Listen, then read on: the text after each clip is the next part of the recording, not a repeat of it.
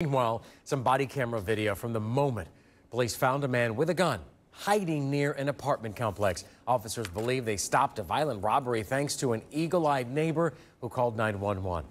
Channel 2's Gwinnett County Bureau Chief Tony Thomas live now near Peachtree Industrial Boulevard with the dramatic arrests. And Tony, you've been digging also into the gunman's background. Yeah, George, and he has quite a long rap sheet. That's what makes it all more nerve-wracking for residents here of this apartment complex and for police for that matter, too, because it was dark when they arrived here and got that 911 call. They had no idea who they were looking for or where he might be back in here exactly. In fact, at one point on that body cam video, police appear to walk right past his hiding spot. Why was he even here if he doesn't live here? Yeah. It's scary. As Sabrina and Rose left their Duluth apartment, they were surprised when I told them about the overnight drama just outside their doorstep. It's usually very quiet. Not one night last week when another resident spotted the masked gunman hiding in the nearby bushes. And when I looked to my left, I see a dude with a mask on and a gun. He just in there chilling. Like he's waiting somebody out. Officers arrived and soon found 28-year-old Armani Alice. Hey, don't put your hands in your pocket. High Point 38. Turns out Duluth police are familiar with Allen.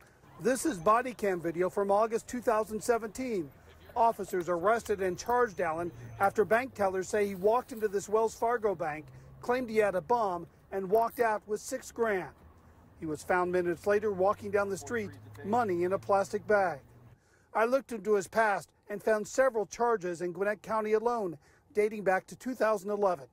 He also served a short prison stint for a crime in DeKalb County. He never gave a reason why he was there. No, listen to me.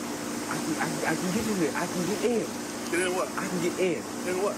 Into drug cartel. But we're glad they caught him. We're glad they caught him.